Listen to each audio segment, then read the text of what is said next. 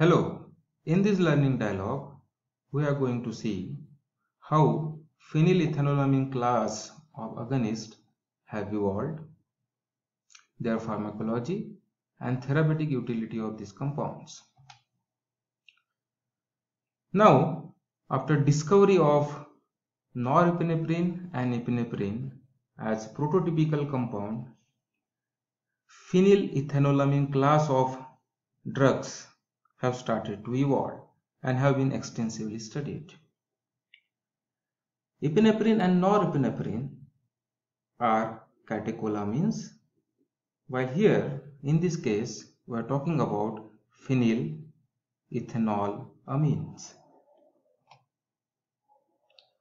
Now, before proceeding further, for structure activity relationship of phenylethanolamines, you pause, think and write what are agonists.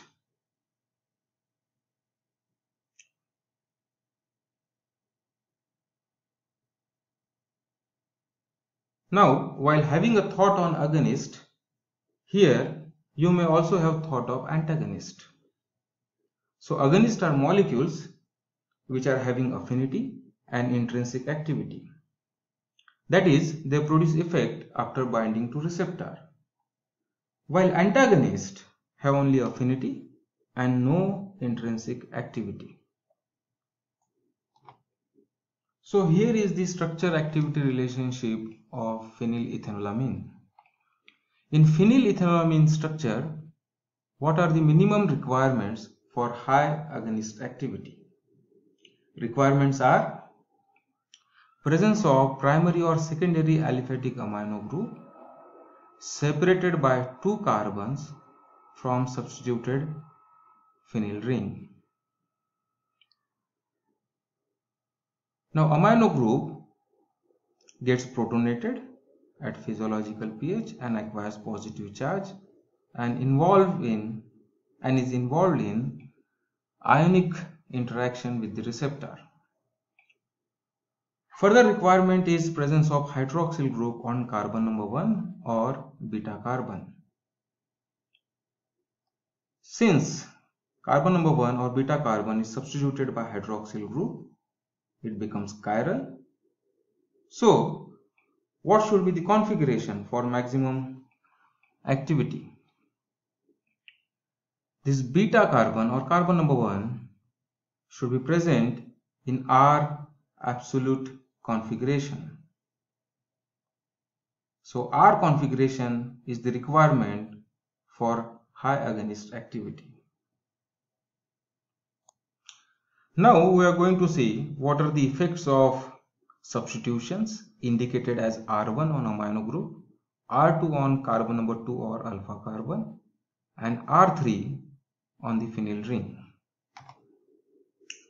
We'll first concentrate on R1 substitution on amino nitrogen. When we look at the structures of norepinephrine, epinephrine, isoproterenol and cholesterol, you will find that R2 and R3 substitutions are same, while there is difference in R1 substitution. Norepinephrine is having hydrogen as R1, epinephrine is having methyl group, isoproterenol is having isopropyl group, while cholesterol is having tertiary butyl group. So what is the effect of this substitution pattern on activity? As size of R1 increases, alpha activity decreases and beta activity increases, while tertiary butyl group gives selective activity at beta 2 receptors. And this also explains that beta receptors have large lipophilic binding pocket. Now R2 substitution on carbon number 2. The example taken are alpha methyl norepinephrine, which is having methyl group at carbon number 2. Now presence of methyl group in alpha methyl norepinephrine makes it active at alpha and beta receptors, while ethyl group as R2 reduces activity at alpha receptor and increases activity at beta receptor. Presence of small alkyl groups at carbon number 2 also slows down the metabolism by monoamine oxidase, but still it have little effect on duration of action in catecholamines, since catecholamines still remains substrate for COMT, that is catechol O-methyl transferase. Now important point is, if there is a substitution on carbon number 2, that is alpha carbon, then what should be the configuration for maximum activity? Stereoisomers with 1R, 2S configurations have maximum activity. That means C2 should have S configuration. Configuration at carbon number 2 is having great effect on binding to the receptor. Effect of R3 substitution. 3,4-dihydroxy substitution on phenyl ring gives excellent activity at alpha and beta receptor, but have poor oral activity as they are rapidly metabolized by COMT.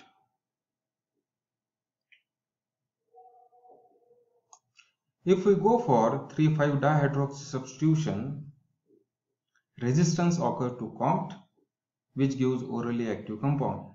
In addition, it provides beta-2 selectivity. Examples are metaproterenol, terbutaline, which are bronchodilators. Other substitution also provides oral activity and beta-2 selectivity, such as 3-hydroxymethyl group and 4-hydroxyl group on phenyl ring in albuterol. Actually, there must be at least one group capable of forming hydrogen bond. If that one group is present at third position, then it gives alpha activity. While if that one group capable of forming hydrogen bond is present on fourth position, it gives beta activity. For example, ritodrine, which stimulates beta-2 receptor in uterus and cause relaxation. Now, what is the therapeutic utility of adrenergic agonist and antagonist? Alpha-1 agonist cause constriction of vessels, so they are used in shocks, in hypotension and as nasal decongestant, while antagonists are antihypertensive agents because they relax or dilates the vessels. Now, alpha-2 agonists are antihypertensive agents because they inhibit norepinephrine release by feedback. They can be also used in glaucoma, since alpha-2 receptors are mainly located in CNS. Agonists are also used as analgesic and sedatives. Beta-1 antagonists are antihypertensive agents and antiarrhythmic agents, while beta-2 agonists relax bronchial smooth muscles, so they are bronchodilator and used in asthma and chronic obstructive pulmonary disease. They are also used as uterine muscle relaxant. Beta-3 receptors are present in fat cell. Agonists are responsible for weight loss as they stimulate the conversion of triglyceride to glycerol and free fatty acids. These are the references.